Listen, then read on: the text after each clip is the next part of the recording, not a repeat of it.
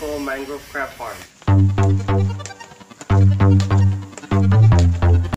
Another day, another journey. This is the Northern Marianas College Cooperative Research Extension and Education Service Center for Aquaculture Development. I want to learn about their aquaculture and natural resources program, particularly the vertical mangrove crab farming. I'm a research assistant 1. And I am Daniel Calvo, research assistant 2. So what we have here is microalgae. To be more specific, it is Isochrysis galvana, ISO T for short. You can see, if you come closer, they're all like in different colors. But this just means that the darker it is, the richer in population it is for the Isochrysis. And we want it to get dark. That way we can transfer to a 5-gallon that we call carboy. And then it's gonna, the same process, it's just you have to make it repopulate. Of course, you have to give it its nutrients. Once it repopulates, when you put it in there, it's gonna get darker. The one in the middle is darker than the one on the right. So the one on the right will need more time compared to the one in the middle. It's almost ready. If it can get darker, that's great. Usually after 4 or 5 days, you can transfer it out into those cylinders you saw outside in the hatchery. And then the process again of making sure they repopulate happens until they're dark. We feed them to the zooplankton, the copepods, the microscopic animals that I was mentioning earlier. Microalgae, from microalgae to zooplankton, and zooplankton, and you give it to the fingerlings to eat. Until we get our eggs. Yeah, so this is the larvae rearing tank. Originally it should have like the baby, the fingerlings in here, and this would have the microalgae or the copepods in there. So we're feeding copepods to the tiny fingerlings. And now, as I was saying, now the carboys from the microalgae, when they get darker, they'll just go into these cylinders, and the process repeats of when it gets darker. But right now this is just the mixture, getting it ready for the plant, the microalgae in there. So there's nothing yet, and we're downsizing.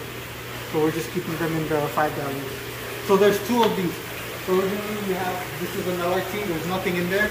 And then this is where we just keep the karakiti for now, until we get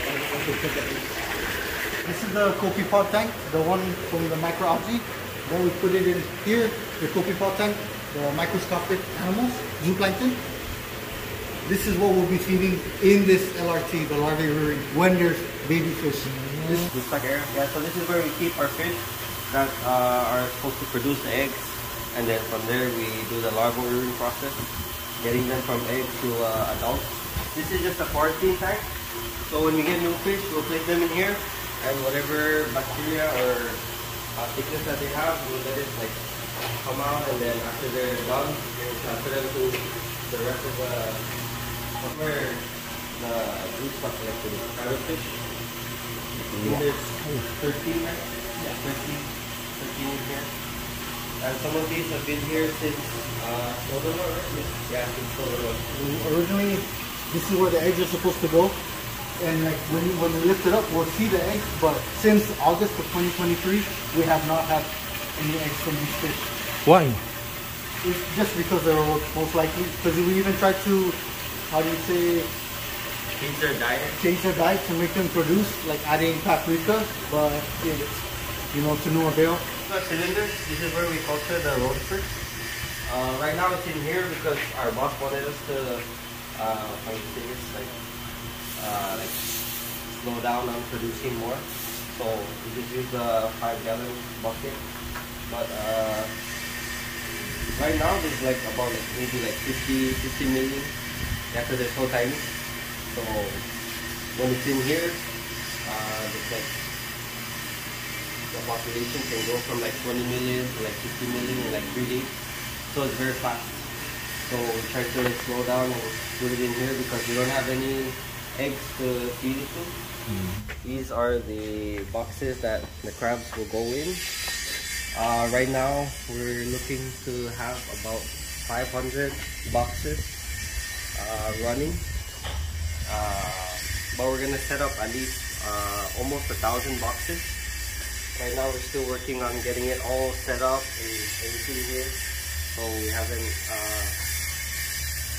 gotten it running yet. And we're still waiting for the tabs to order them from, I think, Philippines, right? Yeah, two possible vendors. Yeah, either Philippines or Ponte. Yeah, so this is just the basic.